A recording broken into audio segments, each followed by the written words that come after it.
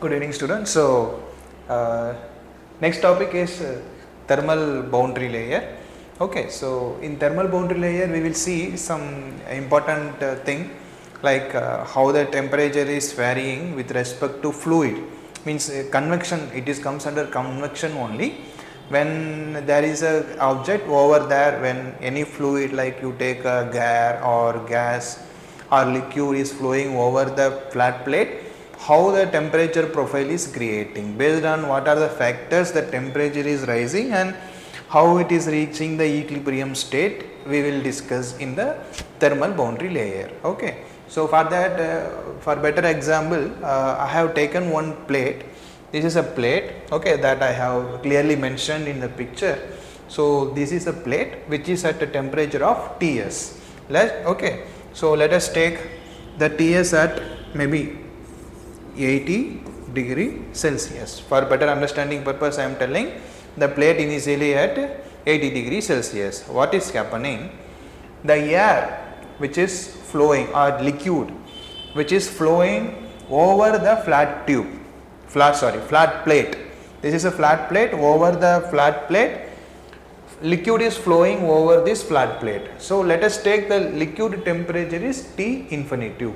Okay. So, for example, you consider T infinitive which is equal to 28 degree Celsius. So, from here it is clearly understandable that Ts is greater than T infinitive. So, what I have taken?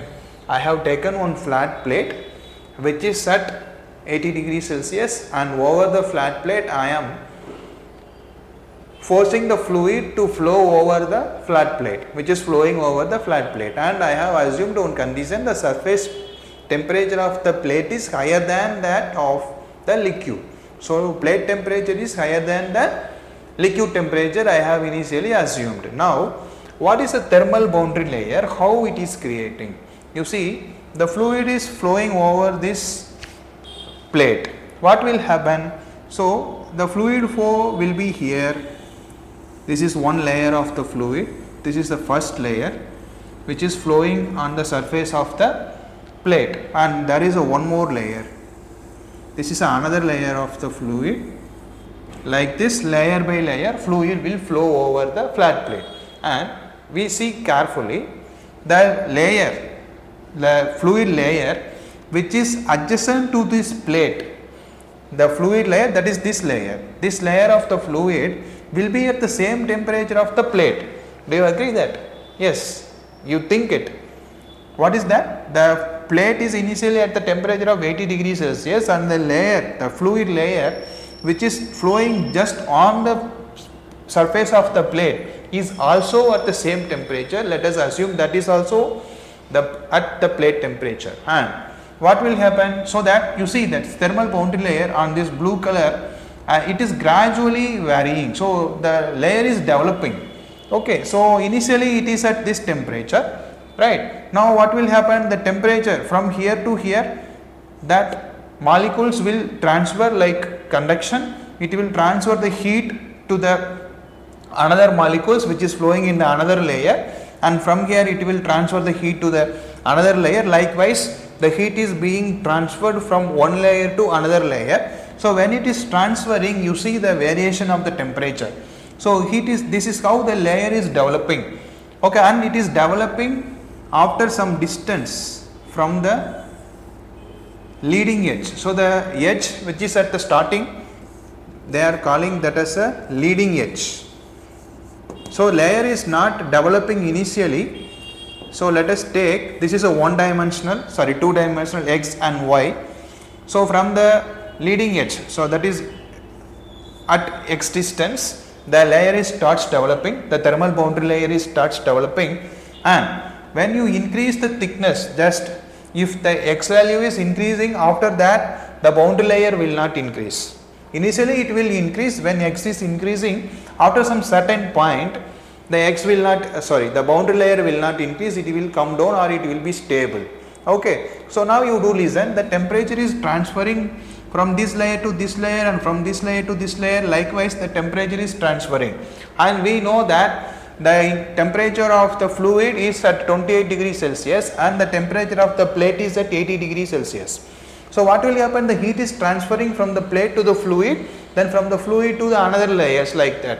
After reaching some height, what will happen? The heat will not travel up to that much height.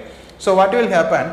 After some certain height, okay, that fluid temperature, like the surface temperature, it is increasing. The temperature of the fluid at this particular point, that is at this point, let us take this is a delta T, this height is delta T, which is a thermal boundary layer. Up at this point, the temperature of the liquid will be 90% equal to the fluid temperature. Sorry, the fluid which is coming at 28 degrees Celsius, but it is not just flowing, it is flowing over the flat plate which is at 80 degrees Celsius. So there is some heat transfer on the plate through conduction and through convection also it is transferring. So after some certain height, the temperature initially at Ts, the fluid temperature initially at Ts, then after reaching this height, the fluid temperature will be equal to 90% equal to 28 degrees Celsius. So when and where the temperature of the fluid is equal to 90% of the ambient condition or the initial temperature of the fluid, that layer is called thermal boundary layer. So the region, you see, this is the region, okay, which is normal to the surface of the plate. So this direction you see, which is normal to the surface of the plate, above the surface of the plate, until that temperature of the fluid reaches 90% of the initial temperature of the fluid, then the layer which is developed above this flat plate is called thermal boundary layer. Okay, the formula for the thermal boundary layer, which is equal to Hx. Hx means heat transfer coefficient, which we have studied already, which is not a material property, that is kind of what you call, that will vary with respect to the ambient condition. If the ambient condition is high, then heat transfer will be high. If suppose if you take natural convection, for natural convection it will be between 5 to 25 heat transfer coefficient value. For forced convection it will be from 25 to 100 or 200 based on the application where we are fixing the ambient condition. Okay. So the formula for this Hx is equal to thermal conductivity of the fluid and dt by dy with respect to, that is the temperature variation, this is y axis, the temperature variation with respect to y, and when y is equal to 0 means at this point what is the temperature, okay, means this point what is the thermal conductivity of the fluid, that is K fluid, and at that point what is the variation with respect to y, and divided by Ts minus T infinitive. What is the Ts? Ts is nothing but surface temperature of the plate, T infinitive is nothing but temperature of the fluid. So this is most important formula in GATE examination also. By using this formula so many numericals are asked, so that they will give you the condition like this, there is a flat plate, over the flat plate fluid is flowing,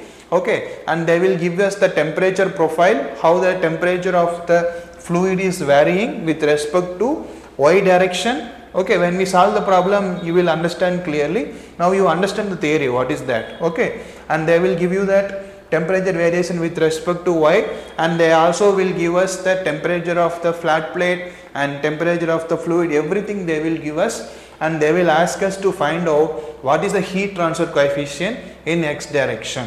Okay, so this is the formula to find out the heat, or sometimes they will give this value and they may ask you to find out any one of these values. That is based on how you are understanding the question. It's a direct formula type of method, but this is the concept that you have to understand. Okay, that's all. So this is a thermal boundary layer. Okay, thank you.